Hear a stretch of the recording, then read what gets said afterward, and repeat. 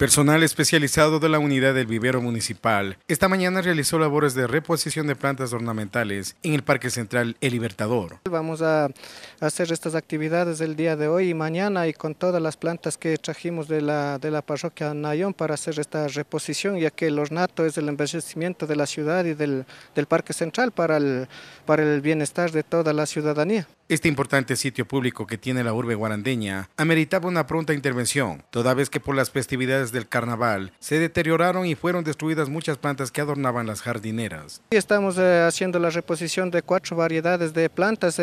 Por primera vez tenemos esta variedad de bugambillas, azaleas, pensamientos y también otra variedad de helechos que vamos a complementar. Las plantas que por las festividades del carnaval se habían destruido, pero tenemos en stock en el vivero municipal y esas plantas van a ser cambiadas.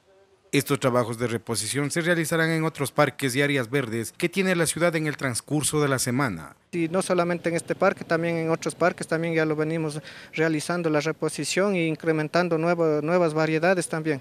El Vivero Municipal no solo produce una gran variedad de plantas, sino que actualmente ofrece a la población hortalizas orgánicas. La cosecha lo hacemos los días jueves a partir de las 11 de la mañana y esto se va a la comercialización a las 2 de la tarde los días jueves, o también la misma ciudadanía conoce la calidad de productos que tenemos y lo bajan a adquirir en el propio vivero.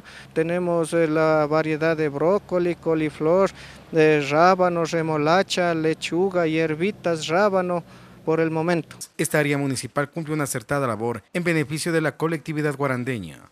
Con cámaras de Cristian Gutiérrez, reportó Víctor Hugo Poma para Canal 5, Televisión Municipal.